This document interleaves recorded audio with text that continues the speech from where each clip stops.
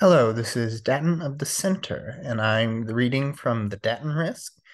And this is the in May of 2022, Datton Risk, um, meaning all of the RICs, all of the rule breaks associated with Datton Risk ended. So I graduated from Datton Risk to Datton of the Center. Today I sealed the death of Datton Risk, meaning that all of the things in the sketchbook labeled with "Do not read until after death" in online can now be read. And that is essentially what I've done with death. So let's see. So with that out of the way, let's read the next chapter in the Datton Risk, or the next two chapters, fifth and sixth grade.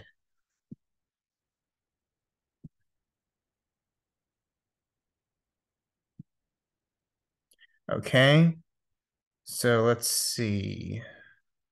New Datton? Datton 2, no, Datton Chronoscope. First box,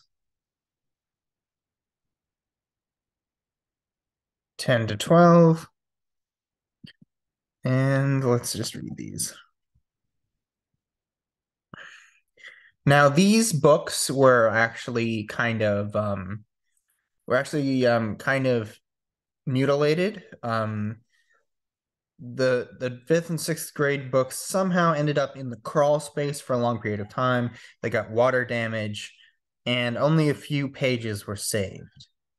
However, if I go straight into seventh grade through 10th grade, this is going to show to be way too much. So I'll just read these.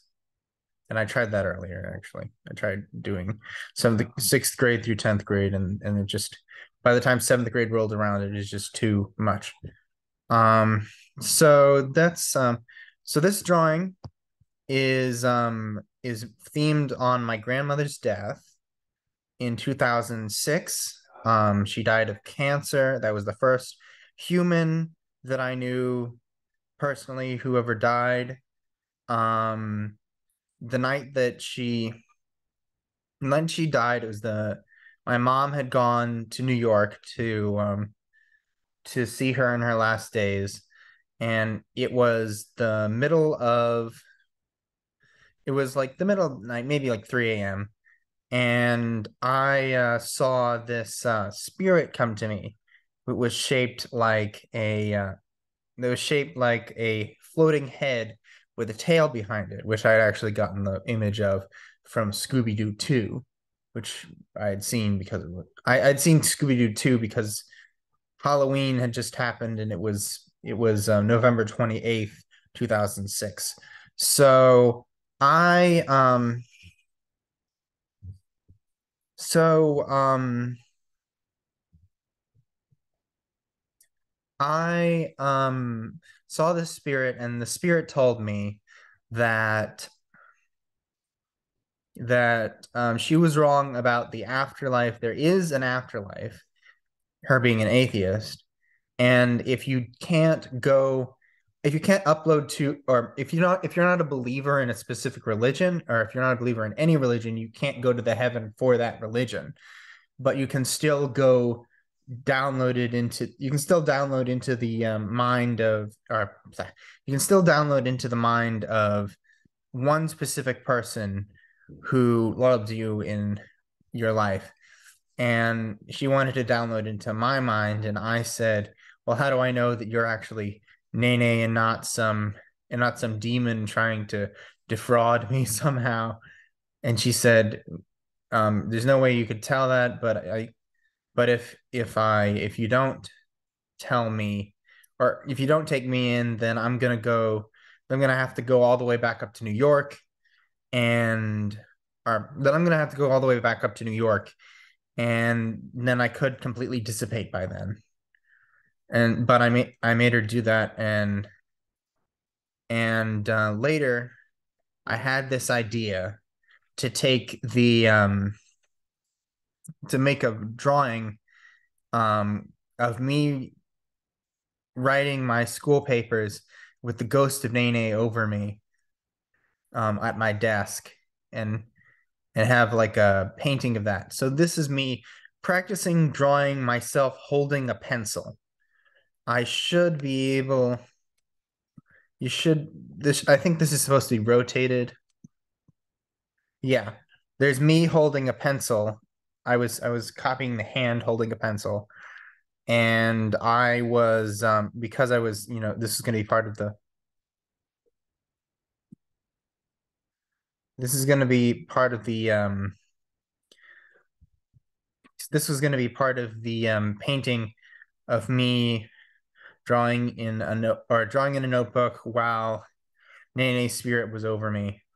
And then this is also a remnant of the I forgot, I don't have any records of the name of this device, but it's called the Sea Flyer. You can see where the headlight is hooked up to the battery, and the camera is hooked up to the battery. Um, and this is a device that could fly through the air and then dive into the water. It was a remote control toy. It could fly through the air and dive into the water. And the idea was to take pictures of fish um inside of a lake, and even like, and find and fly through the air with, it had a camera in it. It was like a drone, but it was organized like a regular plane. It wasn't a helicopter. These are, you see, here's a better drawing of the hand holding the pencil, and here's the paper that I would be writing in the painting, exploring exponents. Um, and In sixth grade, I was learning exponents, apparently. Um, then you have these drawings. I've these show up in this sketchbook a lot. These drawings of old ladies show up in my sketchbook a lot. I think this is how I chose to represent my grandma, even though that's not how I saw her spirit. And she's this old lady with big hair sticking out and a mask, and a small, simply drawn body.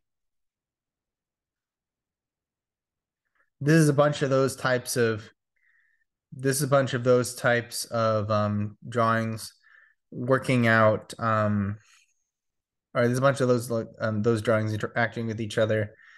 They've got different body shapes, um a little bit of fat phobia going on here. This one's saying boys, this one's saying you'll get used to it, and this one says you're caving in the floor, and this one's like, I know. And then because she's caving in the floor, this one who's being crushed is saying prop up the ceiling, and this one's like, what? Because she's muffled by the ceiling. And then these looks like it says deep quiet, but that should probably say keep quiet. So this one's going keep quiet, you know. Same drawing again. This is a bunch of this is a drawing that is not electrical in nature. It's, even though it's hard to tell what it is, there's a flower, there are birds, there are fish. You can't really see. This is a drawing that I made for art class, where we were supposed to draw. We are supposed to draw something with white crayons or white pastels on a black background. This is fifth grade. Did I say sixth grade earlier? This is fifth grade.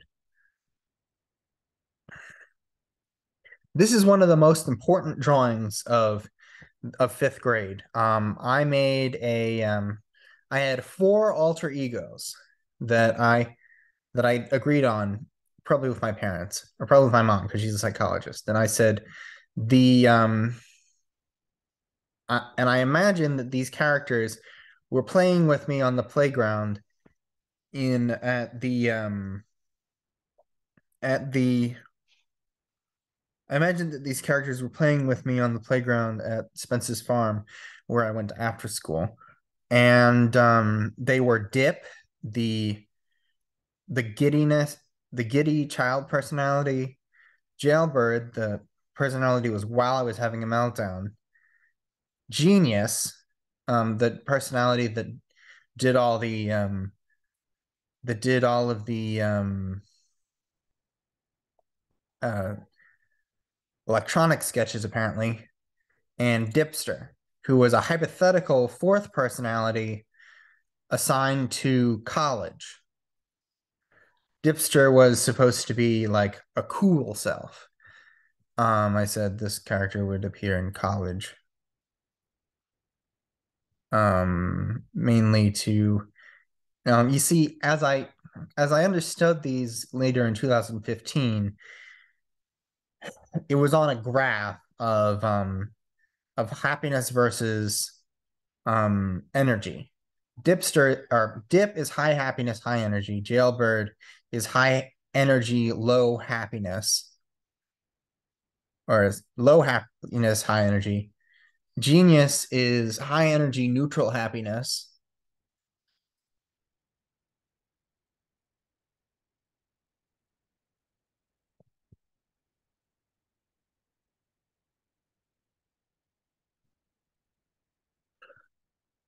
High energy, neutral happiness.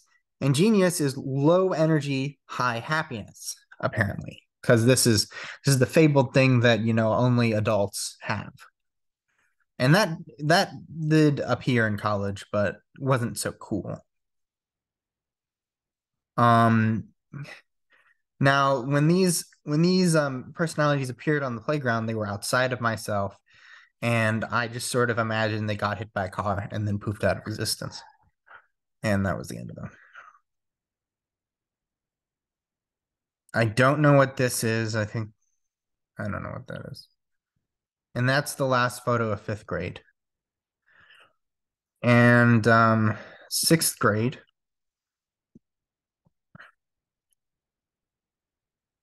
Now this one was really destroyed because I think this was originally a lined paper book, and all the pages were stuck together, and the cover was covered in mold. So I was in sixth grade. I was working on Mr. Stupid, which was a comic book, basically in the vein of these egos. Um, you have Dip being represented by Mr. Stupid as an evil cartoonist, and Genius being shown as this hyper intelligent alien who's incredibly cocky, named Datin Alpha Xanatari, and she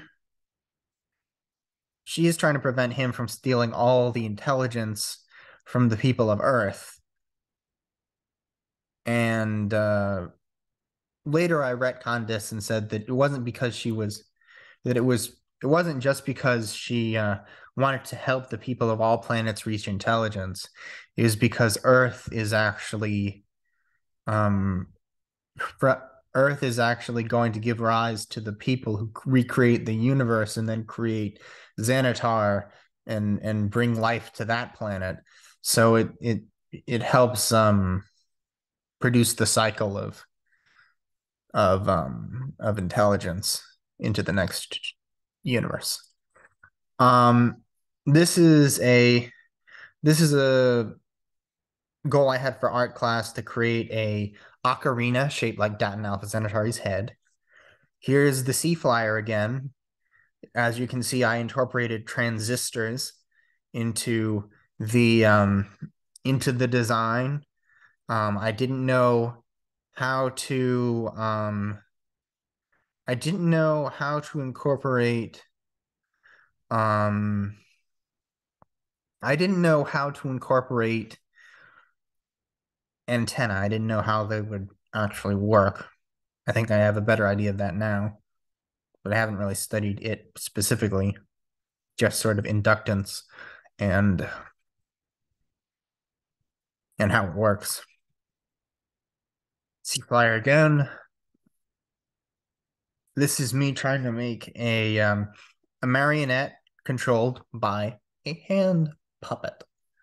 So I drew designs to Velcro um, the arms of the marionette around the fingers of the hand. And yeah, they just because I was so good with hand puppets and I thought I needed marionette. And I thought, I want this to look more realistic, so I'll take a marionette. This is me talking about different graphic systems. I have Flash, Game Boy, and GameCube. The Flash. So the difference between Flash, Game Boy, and GameCube seems to be that Flash are 2D and move in 2 dimensions. Game Boy characters are 2D but move in 3 dimensions, and GameCube characters are 3D fully.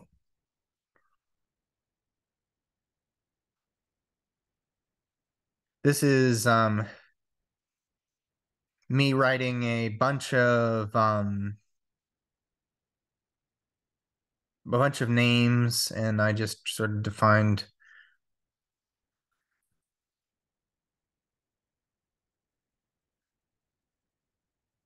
As you see, here's the first sign of Uggins. Uggins were created in 6th grade as a method of trying to scare my parents away from going to the zoo. You see, I wanted to buy the machine, or I wanted to buy the parts for a machine that I had designed, and my parents wanted to take me to the zoo instead. So I drew this picture on a piece of paper, and I wrote, "I am Ugin, care for me or I'll attack." I drew it supposed to be like a tiny caveman. It's supposed to be kind of like a tiny caveman with a spear who's really dangerous, and he wears a loincloth. I didn't really know what a loincloth looked like, so I drew a diaper made out of pine needles. I drew one nose, but it was too far to one side. And I drew another nose, but it was I drew another nose for the other nostril, but it was too far to the other side. And then I put two, or maybe it was a different distance from the other side. And then I put two more nostrils on it. So it had 4 noses. And that's how Uggins have 4 noses. I took it to my parents. They said, they said, or they didn't really, I mean, they weren't really afraid of it because my interpersonal skills were not good enough to realize that they were smarter than that. I mean, I would have caved to the reality of some made up creature at that age. Even if I knew I made it up, which I did. And so they took me to the zoo, and while I was in the car, I was using the Uggin as a toy, and I was describing the world of the Uggins and the Enoughs and the forest of Malibu. And I devised this world in so much detail that I decided I'm going to keep this and I'm going to keep making Uggins. So then you have I think that's like a I think those are dog tags. Because we had a dog. I don't know. Here I am working on logic gates.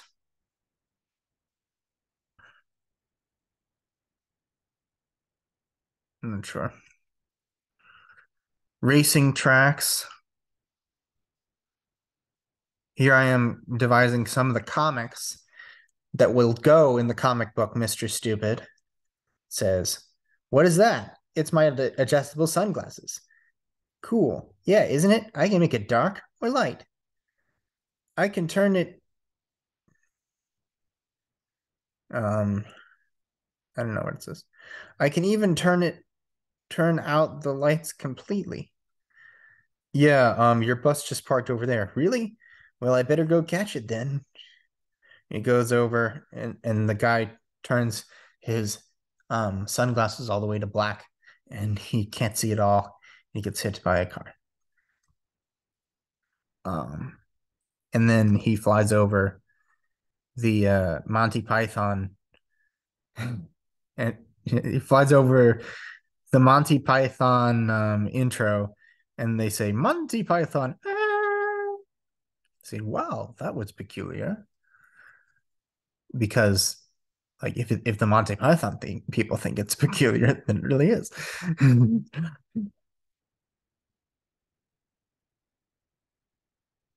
I think this is a file hierarchy for a game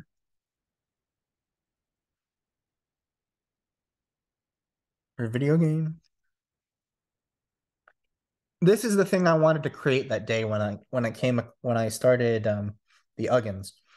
It's called Mechanical State. You can't see most of it, but the idea is that instead of using transistors, because I didn't fully understand how transistors worked, and I knew that, I was going to make a robot that was operated or that was controlled by disks spinning around, or actually, no, by just controlled by a needle spinning around a disk on a motor, and that needle directly contacting with a um, piece of foil that is directly contacting with a piece of foil that created another circuit, and that circuit would then, although you can see some transistors in this too, so maybe that's not what this is. What the robot was supposed to do was scan across a surface, and I don't think this was actually it, but what it was supposed to do was scan across a surface and find paper clips that were on the ground, and then pull them up and on a magnet and move them over to another part of the room or another part of the area accessible by the arm. I think this is a symbol for a turbine, as you can see. Um, Whereas previously I didn't know exactly what a transistor. As you can see, though previously I didn't know what an electrical transformer looked like, and I just drew it as a um, a step or a step going up or a step going down, and there was one line going in, one line going out. Now I was showing it to be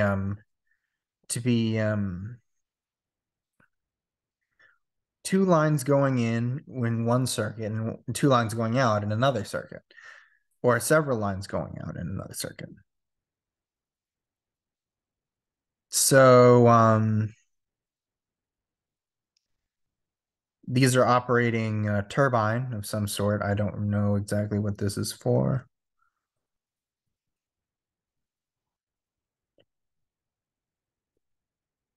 And is I think this is an electrolyzer getting a hydrogen and oxygen from water and putting it through a fuel cell. This is probably a version of the solar cube. This looks like a human somehow. This is the antenna that goes on top of the solar cube that takes energy from radio waves.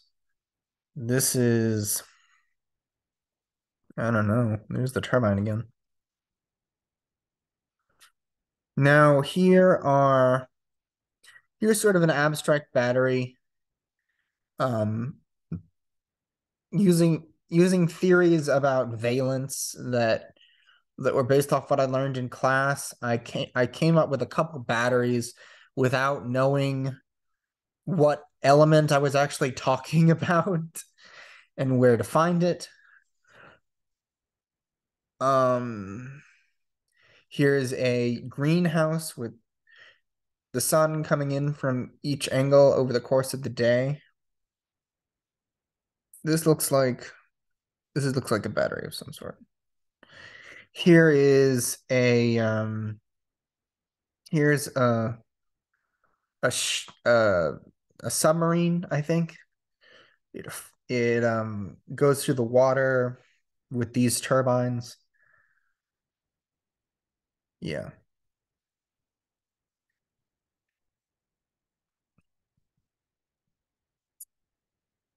I started designing cars. Here's a car.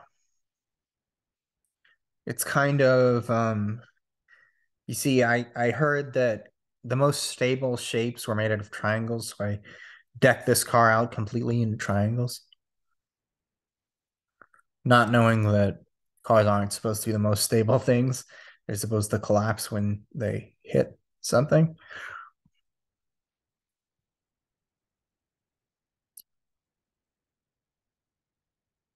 So then I was drawing a Denton,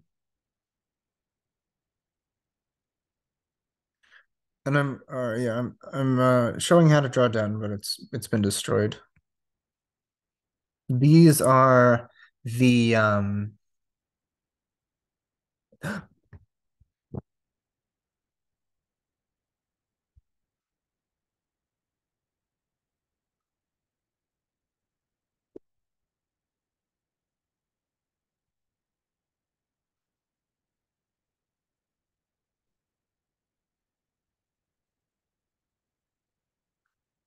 okay.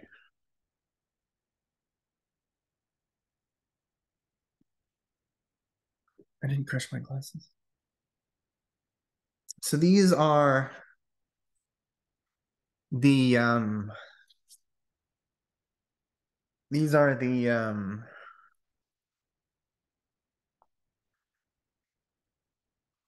spy bots again. This one has claws, this one has lasers, this one I think has cutters.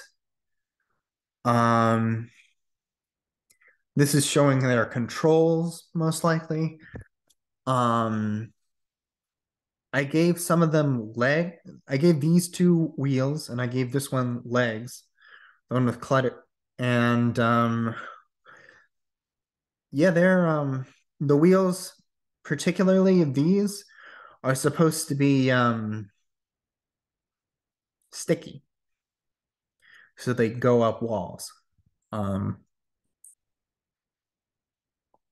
this is a more detailed circuitry of these robots. And here are some resistors. There's the yeah. And I think that's it for this.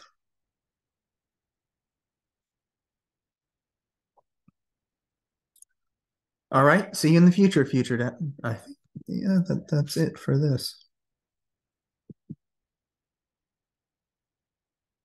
Yep, that's it for this. See you in the future, future dad.